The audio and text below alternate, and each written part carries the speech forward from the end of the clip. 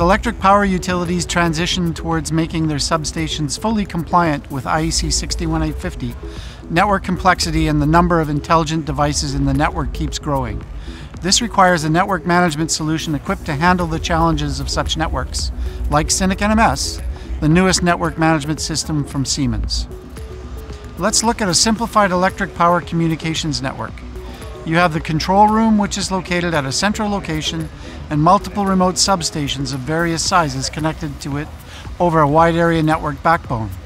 SINEC NMS is designed as a two-level hierarchy, with the control level managing multiple operations, and it therefore aligns very well with the typical electric power communication network.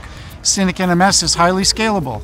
You can monitor and manage anywhere between 50 to 12,500 devices with one SINEC NMS control, making the process of expanding your network hassle-free. What's more, as your network expands, you can also do centralized firmware management and roll it out based on your network topology.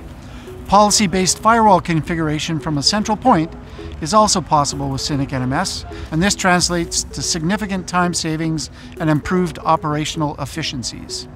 Another interesting feature is the northbound interface that can transmit network and diagnostic data to SCADA systems, greatly enhancing the user experience and simplifying troubleshooting at the same time. In short, SINEC NMS is an efficient tool to manage utility networks with maximum transparency, availability, and data security. Siemens, ingenuity for life.